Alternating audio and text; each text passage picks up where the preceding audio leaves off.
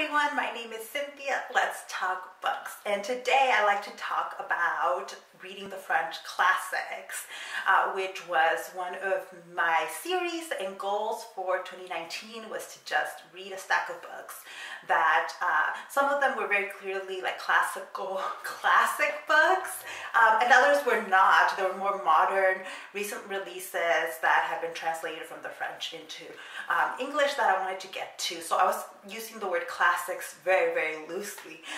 But either way, I wanted to do an update. A few people had asked for an update and I just hadn't been ready because I knew I hadn't done as well as I wanted to do.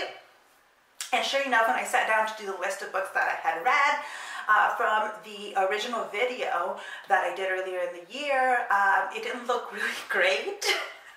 So that's what I will do. I will first start with the books that I did read in 2019, and then I will share the books that I did not read that I will obviously be rolling over to 2020 and adding more kind of French classics to that list because it is kind of a larger project for me to keep reading some of these books.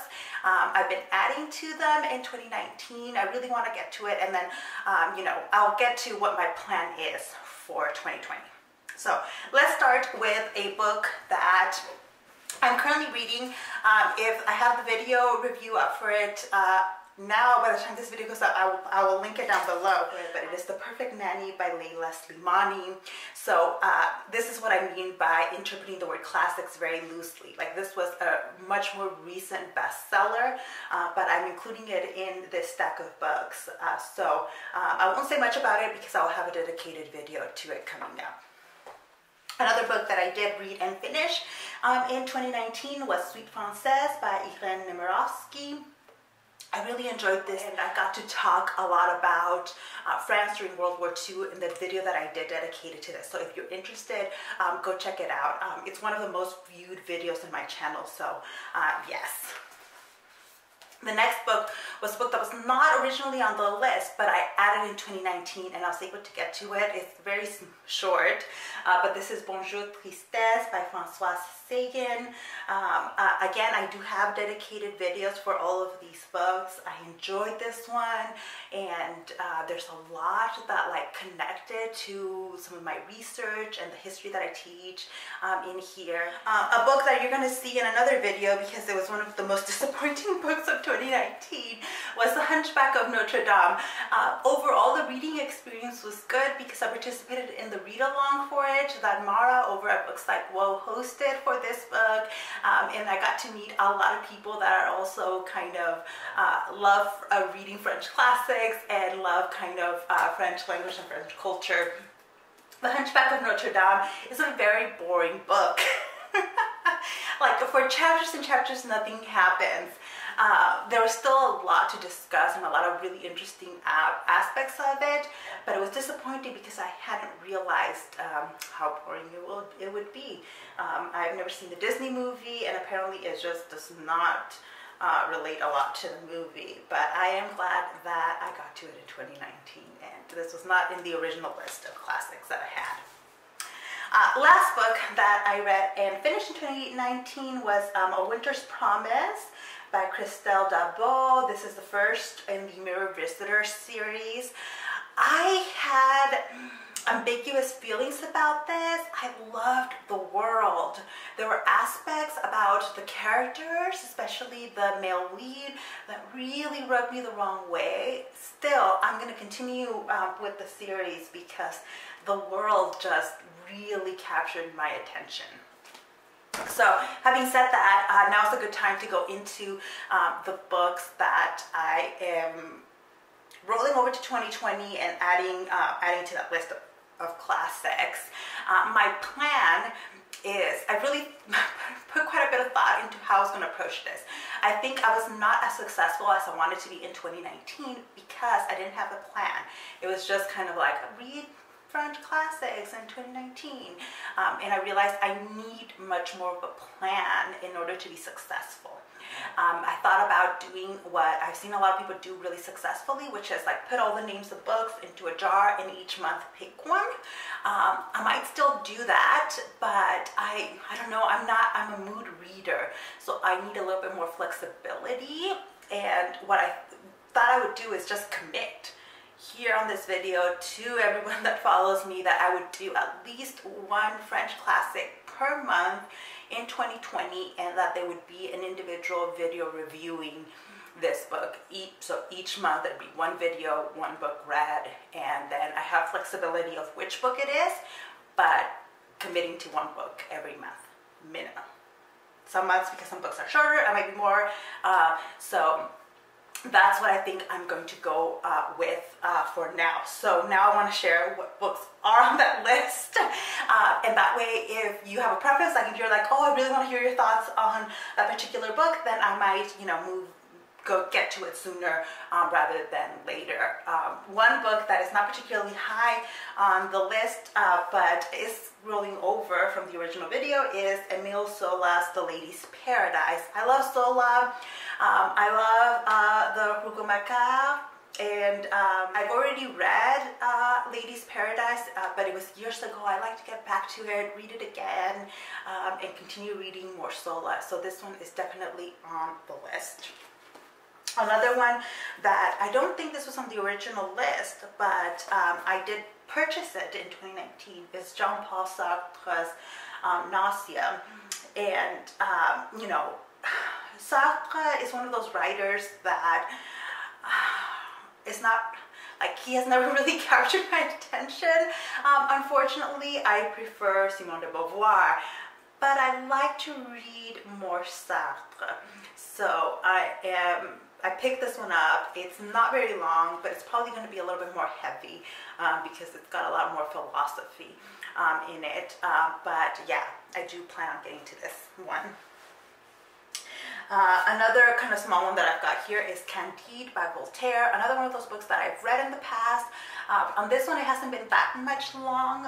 It hasn't been that long since I read it, but I like to read it again. And I have this really gorgeous edition of it from Penguin Classics. This is the deluxe edition. I think it's really, really pretty. So yeah. Okay, I'm gonna get through to a few of the chunksters here.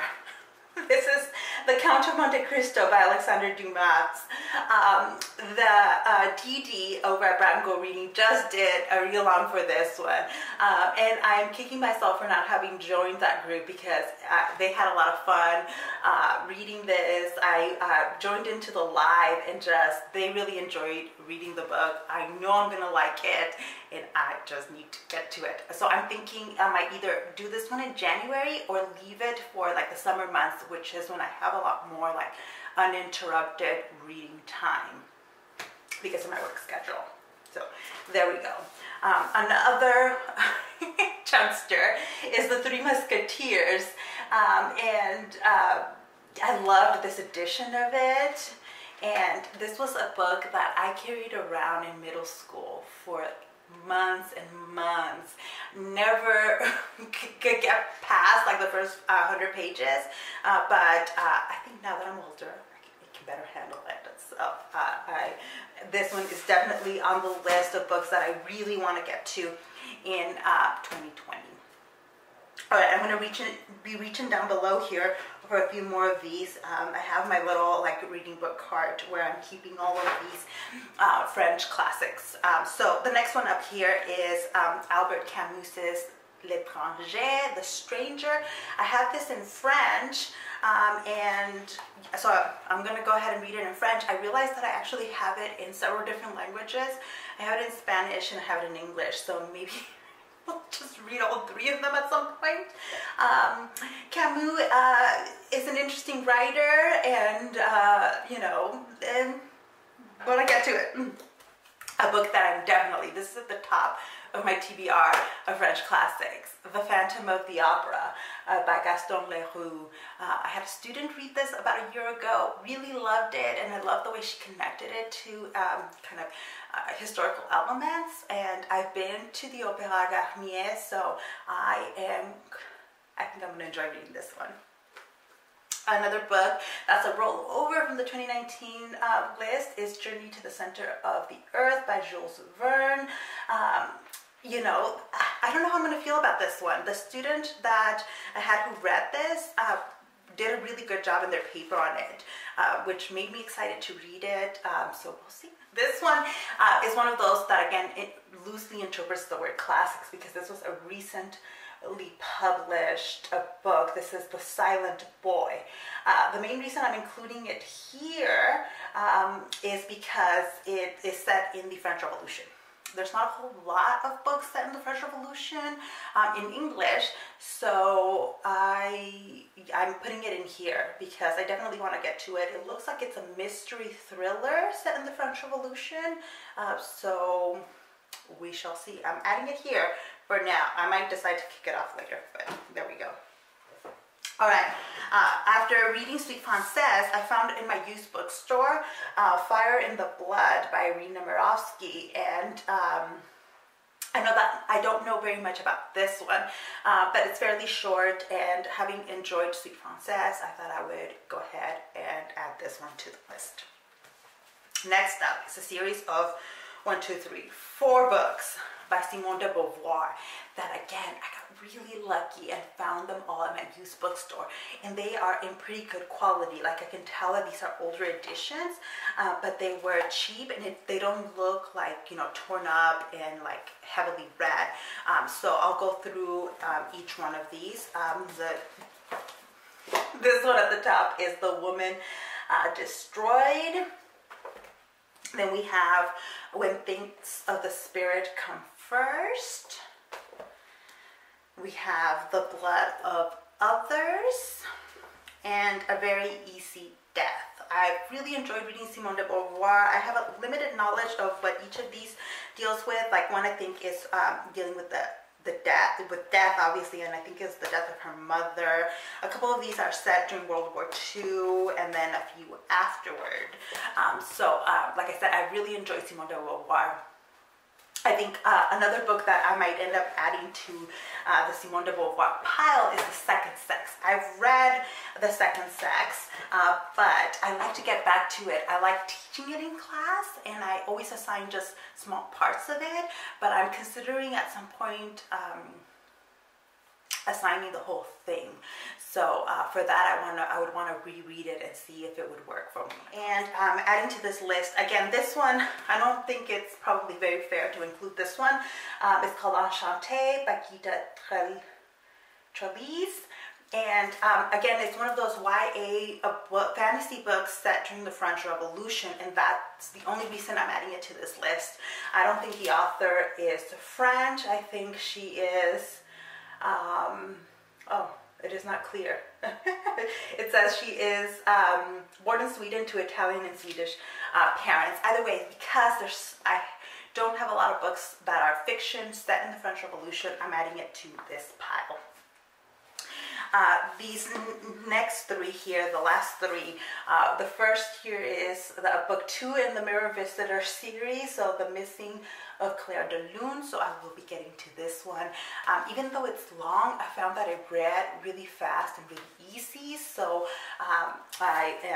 that's going to be near the top of the pile. These last 2 I think I'm really going to love. The first one is Mama, What Are We Called Now?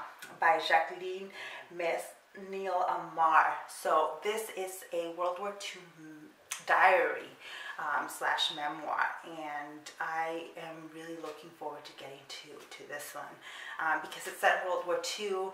I kind of want to be in the right mood for it so that I can appreciate it for what it is. And the last book on the list is Marguerite Duras' The Lover. So I love Duras. I just love her writing, how emotional it is. Like, I think she's really good at capturing feelings, emotions, and having them read beautifully on the page. I've heard a lot about The Lover, but I've never read it. So I finally want to get to this one in 2020. It's pretty short too, but probably like hard to read in terms of like the emotions. So yeah, this one will be probably somewhere in the middle. I don't know, maybe I'll get to this sooner, because the more I think about this book, the more I really just want to read it. So that is it. Those are my French classics that I want to get to in 2020. Hopefully I'll do better than I did in 2019, because these were all the ones that I read in 2018, and I really wish that this pile had been bigger. So that is why I'm committing to making sure that there are at least 12 books when I do another update at the end of 2020. So that is it for me. Thank you all so much for watching. And again, let me know if, you want me to get to any of these quicker. Thank you for watching, and I'll see you in the next one. Bye.